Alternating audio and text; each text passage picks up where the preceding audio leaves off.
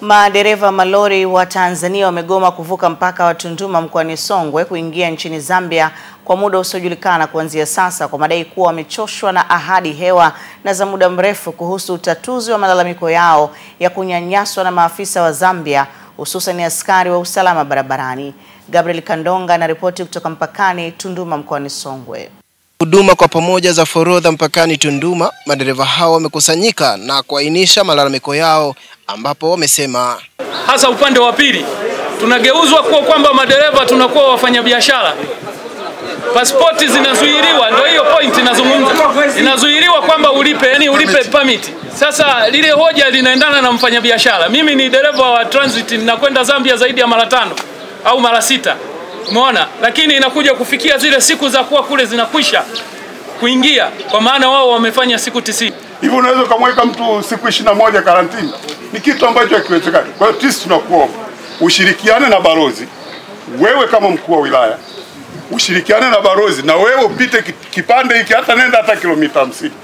Chunguza kwanza, alafu ndio uje tuambie jamani, nimeongea na Wazambia. Mwenyekiti wa madereva wa malori Waziri Msangi amesema msimamo wao ni kugoma kutoa huduma mpaka serikali zote mbili zitakapohakikisha utatuzi chanya wa madai yao.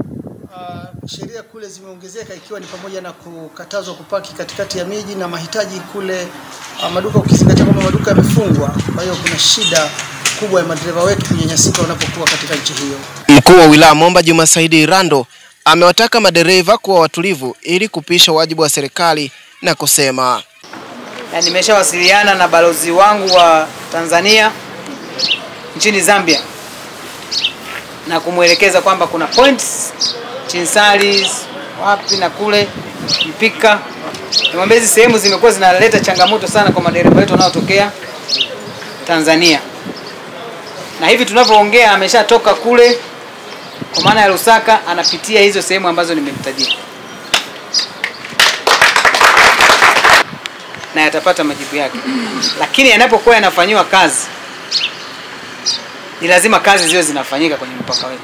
Mpaka majira ya saa 12 jioni ya mawio, ITV imeondoka mpakani Tunduma, huku kikao cha mjadala kikifanyika baina ya viongozi wa pande mbili kupata ufumbuzi.